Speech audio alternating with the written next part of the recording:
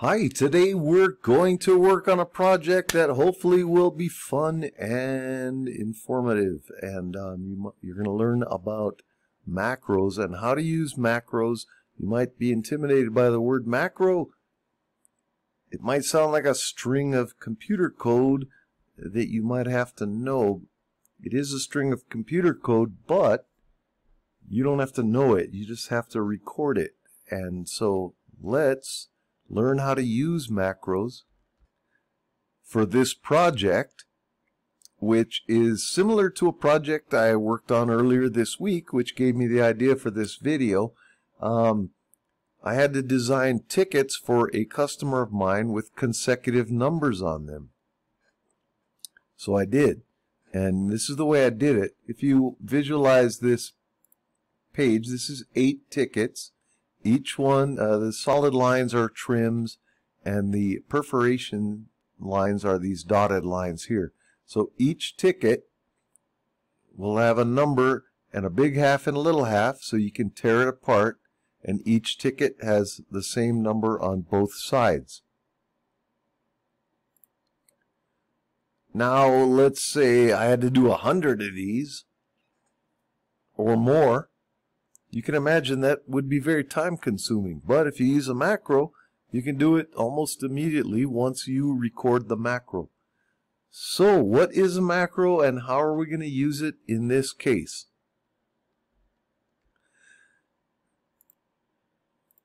For the video, I'm just going to do 32 tickets, but you'll be able to see how you can do many more if you do need to. So this is all grouped together, so I'm going to copy it. Then I'll make a new page just by hitting page down.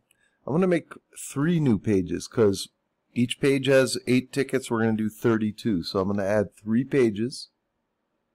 Okay, you can see down at the bottom I have 3 pages now. And only page 1 has the tickets. Remember, I copied this to my clipboard, so I can paste it onto page 2. Then I hit page down, paste it on a page 3, and paste it on a page 4. Okay? We're back to page 1, and each page is the same. Now, if you can imagine, 32 times 2 is 64 numbers you would have to put here and here, here and here, and we don't want to do that, so we're going to use a macro, and let's record a macro as soon as we get our numbers. I'm jumping the gun here. To do the numbers, let's go here to Excel. This is actually LibreOffice, but it makes it easy to do consecutive numbering. See, I want it to be 101 for the first ticket number, and all you have to do in Excel is drag this down and make as many consecutive numbers as you want.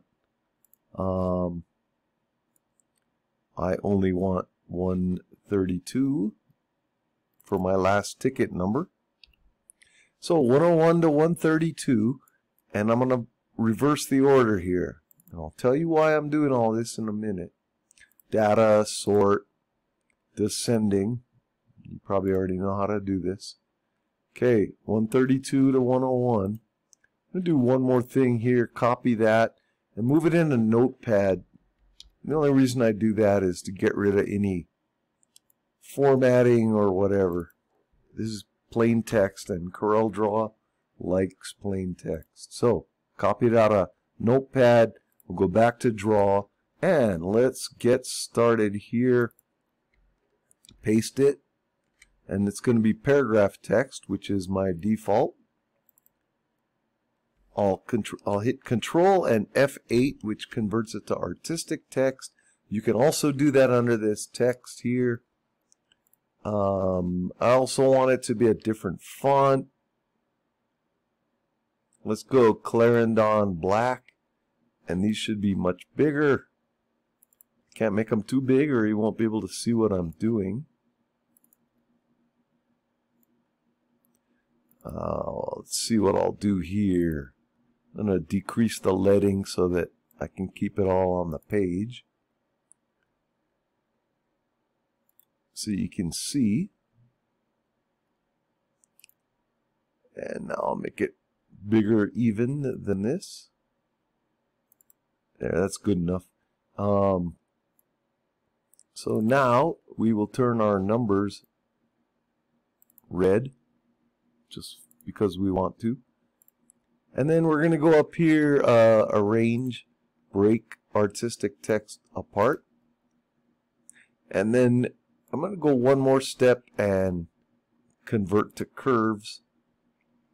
If you're printing these yourself, you probably don't have to do this, but if you're sending this to a printer, you really want to convert it to curves, because if the printer doesn't have this font, he's going to think something's wrong, and he may or may not be able to figure out how to print it properly, and you're better off using curves.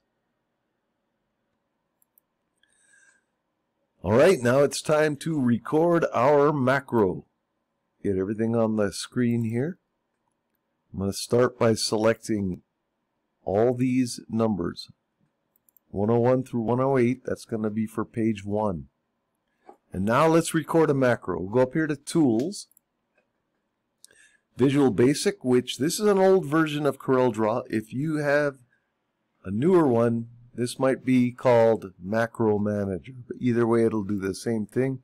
Record. Just so I can remember where it is, I'm going to put in Global Macros, and I'm going to call it Numbers, Tickets. And if I want, I can put a description, but I already know what it does. Oops. I guess I can't call it that. Numbers, tickets without a hyphen. Okay. Now it is recording everything I do from this point until I tell it to stop. So remember, I've got these 8 selected. I'm going to hit my P key, and that puts them all in the center of the page, one on top of the other. And the reason I reversed the order is because now 101 should be on the top. Remember, it's remembering everything I do. 102, 103,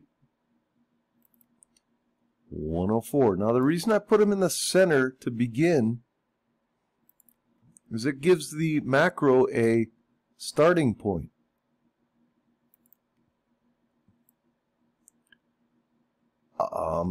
From here, it remembers each step where each number is being moved from here to here, or to here, or to here, in order. So it's remembering everything I do here. And now we have 8 ticket numbers. We're not finished because each other half of the ticket needs the same number as the big half. So I'm going to copy this and paste it. Now you might be wondering, why don't I just select all the numbers at once and do this whole step in one time? Reason is, a macro doesn't really like it when you get too complicated, at least in the older versions. It likes it when you do one thing at a time, so it can remember that as a series of code, which once again, you don't have to understand the code, you just have to. Okay, so I copied the 101, pasted it, copied 102, pasted. I'll put this on pause so you don't have to watch me do it 5 more times. And that's everything I want the macro to do. 8 tickets with the same number on each half of the ticket. 5, 6, 7, 8. So I'm finished with the macro. Back up here, Visual Basic, Macro Manager, stop. Okay, remember we called it ticket numbers without a hyphen. I just learned that you can't do that. So let's test our macro. We're going to hit page down. That'll take us to page 2. You can see down here what page we're on. There's no numbers on here, so this page will be 109, 10, 11, 12, 13, 16. Yes, sorry, that was an art major.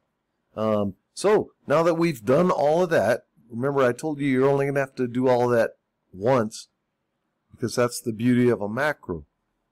Let's see if our macro will work again. I think it will. Visual Basic, play. Okay, go down here. where we put it. Global macros, remember this? Number tickets, I forgot what I called it, but that's what it was. And if I hit run, let's watch this magical sequence of events here. All right. So what just happened? I picked 8 numbers, hit the macro, and what did it do? It put all 8 numbers in the center, remember? That way it has a starting point, and from there it put this one here, this one here, this one here, this one here. Then it copied this and put it here, copied this and put it here, one after another, and it does it in 1 second, as you just saw. So now we have our macro, and I'm going to do one more thing, because you probably don't want to go to your menu all the time. Let's go up here to Options, Macros. Okay, remember this? Numbers tickets. This is the one we like. And let's give it a shortcut key by going here, shortcut keys, and I'm going to use Control and my number pad 5 for my shortcut, assign, and there we go.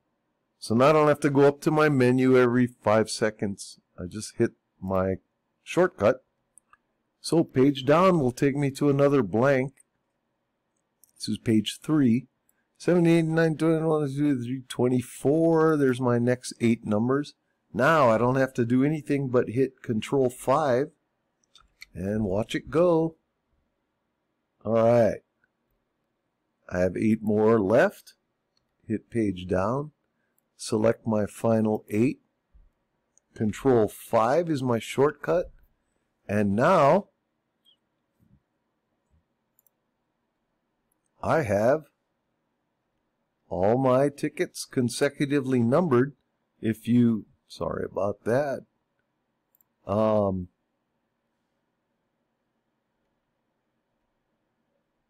If you need to, you can make,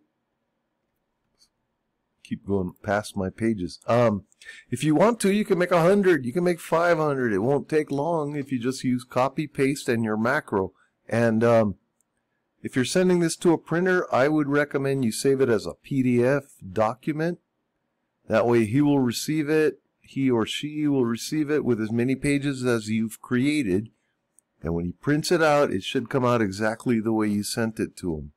Because these are all curves, there's no fonts in here. So that's one use for a macro, and this shows you how easy it is to create one and how you might use it every day or every project that you have that requires a series of repetitive tasks. You can only do it once, and then the macro will do it for you each time. So you might want to try this same project or something similar to it so that you can record your own macros to become familiar with where they are, where you put them, how you make a shortcut. And we're done with our project today. So keep trying new things. Keep learning new things every day. I know I do. And I hope your next project goes well.